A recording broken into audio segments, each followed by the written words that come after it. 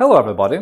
In today's video, I'm going to show you what to do if your mouse suddenly stops working. How to find out what caused this problem, the mouse, the computer or the settings of your operating system, and how to solve it. If you need to recover deleted data, view or restore removed browsing history, Hetman Software Products will help you. Follow the link in the description, download the necessary program for free, install it and analyze the disk. The utility will show you the data you can recover, so you'll be able to view it or get it back. In our channel and blog, you will find solutions to any problem, from installing an operating system or configuring it to fixing possible bugs and errors or optimizing mobile gadgets. Our specialists will answer any questions you ask in your comments under the videos or articles. When you face such a problem, don't give way to despair. Quite often, this is something you can fix absolutely on your own. However, most people would take a mouse to a computer repair shop or just buy a new one without trying to find out why it doesn't work properly any longer. So, if your mouse stops working suddenly, don't hurry to buy a new device. Watch this video till the end and see what can be done to put things right. So, let's begin. In fact, there are not too many reasons why a computer mouse should get out of order, and just a few important things to consider. First of all, the type of this device – mechanical, optical, wired or wireless, and the interface it uses to connect to your computer. The first step is to disconnect the mouse from the corresponding port on your computer and then plug it back. If it doesn't help, restart the computer.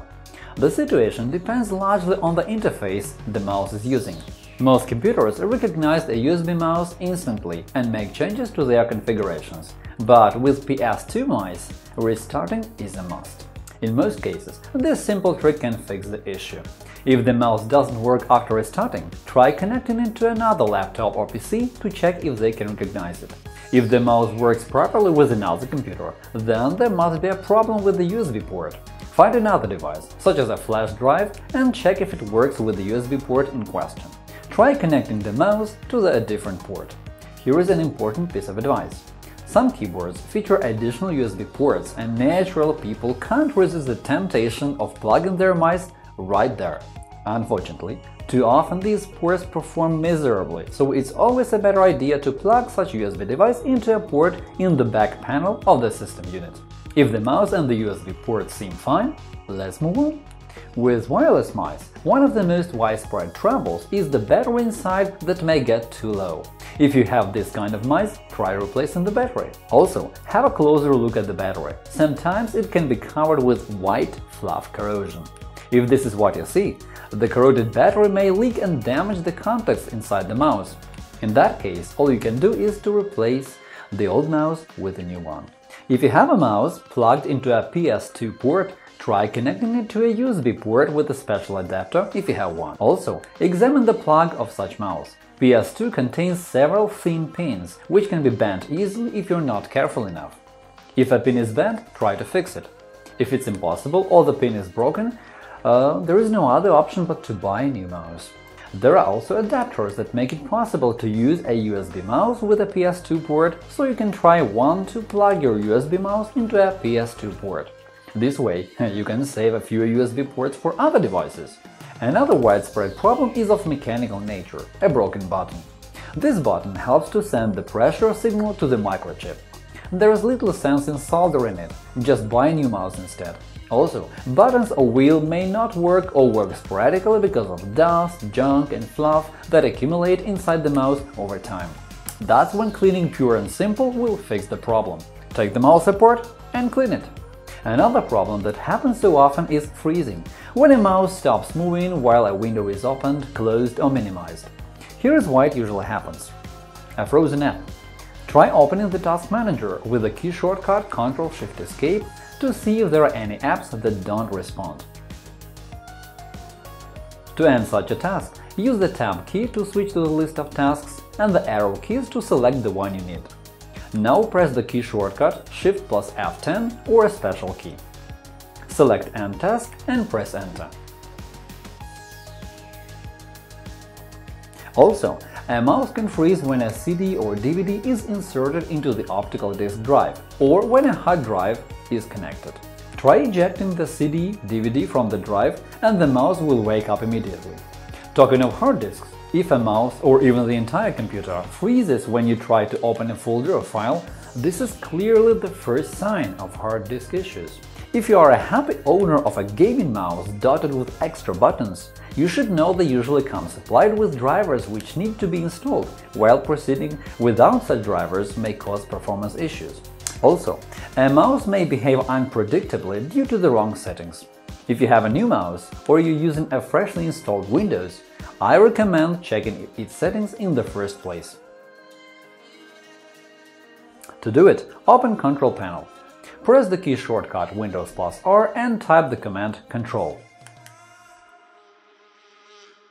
Use Tab, Enter and arrow keys to open the section Hardware and Sound, Devices and Printers. Now select your mouse and press the key shortcut Shift+F10 or this key. For laptops with multimedia keyboards, use the combination Shift-Fn, F10. In the list that appears, select Mouse Settings. Then switch to the tab Pointer Options and use the following settings. Pointer speed. Set it as you think fit. Also, I recommend checking the box for enhanced pointer precision and disabling pointer trails. You may leave other settings as they are. In addition, check the tabs Wheel and Buttons to configure the mouse for your needs.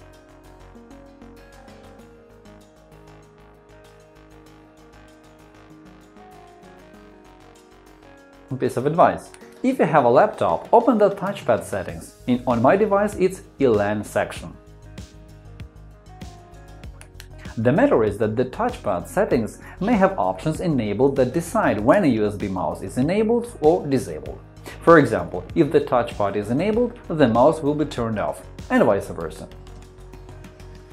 Sometimes a mouse may stop working as if frozen and then it comes alive again. Most often, it happens in either of the two cases – problems with the cable or the connector.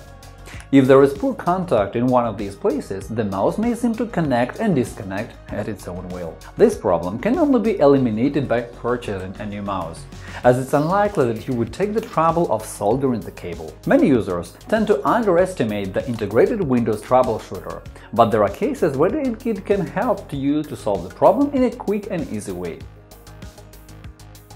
For starters, open Control Panel, Windows+R, Control.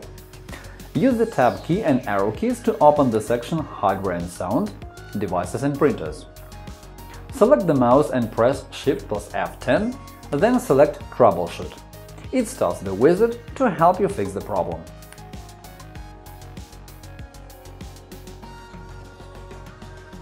Drivers are among the usual suspects when a mouse doesn't work. They may get damaged by a virus, or the operating system may have installed a wrong driver by default. Open the Device Manager. To do it, press the key shortcut Windows+R and type the following command. In the Device Manager, check the tab Mice and other pointing devices to see if there are any devices with a yellow exclamatory mark. If everything is OK, I recommend updating the mouse driver. To do it, use the Tab key and arrow keys on your keyboard to select the mouse. Then press Shift+F10 and select Update Driver. By the way, if you are using a wireless mouse, check the Bluetooth driver and try reinstalling it as well. After all, make sure the Bluetooth adapter is turned on. Jokes aside, yes, some guys do forget this part.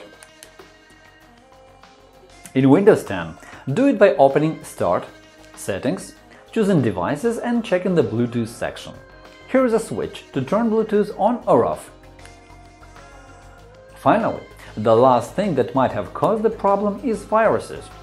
Not only can they infect and corrupt your files, format hard disks, steal personal data, but also block access to certain devices, damage drivers, and so on. That is why another consequence of a virus attack might be problems with your good old mouse. In our channel, there is a good video on how to find and remove any kind of virus, and you can find the link in the description. And that is all for now. I hope this video was useful for you. Remember to click the like button and subscribe to our channel. Push the bell button to receive notifications and never miss new videos. Leave comments to ask questions and share your opinion. Thank you for watching and good luck!